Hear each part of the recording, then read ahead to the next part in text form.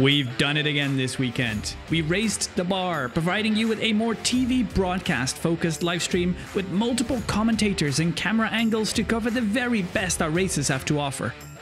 Welcome to another XGR race day. Prime navigating around really nicely, a little nose low, going into the pinch here. Second Gamma, relatively close on turn and burn. That's it. Got about half a straightaway here. Yep, it's Neojet as they're coming through the final turn and see an explosion already. I think that was two ships colliding. No. We've got Satyr going through clean. We've got Mark. Oh, Marco 8 clips the same way Prime did. As we progress toward the end of the year, we continue to experiment with different race setups and track locations. This time, the race took place on Microtech's moon Clio, where pilots raced their spaceships through canyons in true pod racing fashion. Welcome to the Snake Pit. I'm actually surprised how many Gammas we have here so far. That's awesome.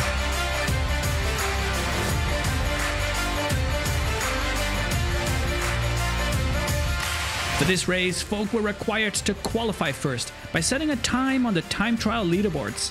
Based on the time, we would split the pilots into two races, AM and Pro. The hot topic in the weeks leading up to this race were all in terms of setting track limits for folk crawling above the canyon edges as they sought to set the fastest time. Come race day, we opened the live stream with a half-hour chatting all things XGR and racing. If you haven't checked out the Twitch VOD yet, I really recommend you do. You can skip through it as you please and seek out all the hot action and learn a little about our plans for the future of XGR. Hint hint, championships are coming. Alright, let's check out some of the hot action around the Snake Pit. 3, 2, 1, go. There's Flare. I see Flare, I see Neojet with an early start, then it's Prime. First, we saw the amateur class go at it. This race featured Velvet, PsyPrime, Steve CC, Neojet, Eurotrucker, and Numenos. After some early collisions and explosions, it was PsyPrime in a promising lead. However, maintaining his reputation sees him take a nosedive coming out of Drifter's Paradise.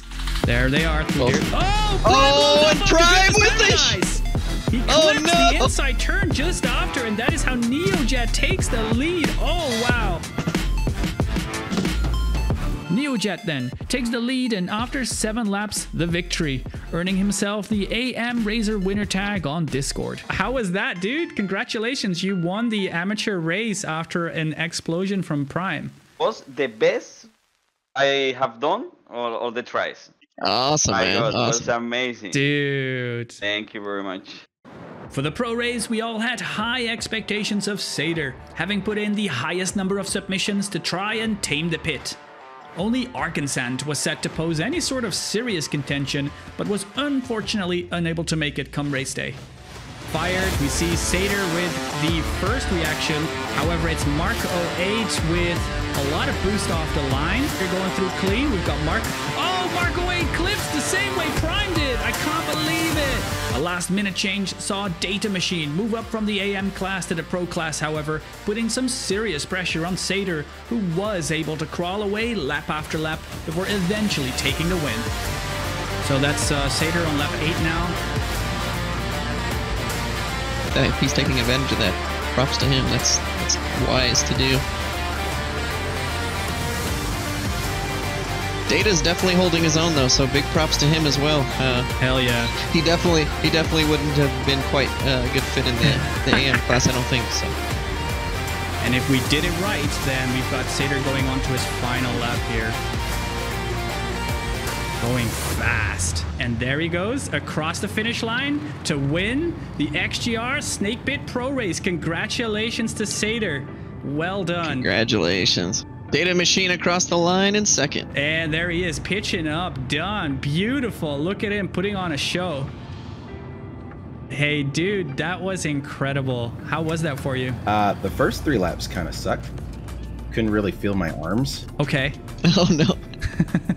It's just an adrenaline thing, to be honest. I mean, we all know it doesn't really mean anything, but you, we were expecting you to do well, and so you did. So congratulations on the win, and I look very forward to seeing you participating in future races because I know for a fact you're one to watch. Absolutely.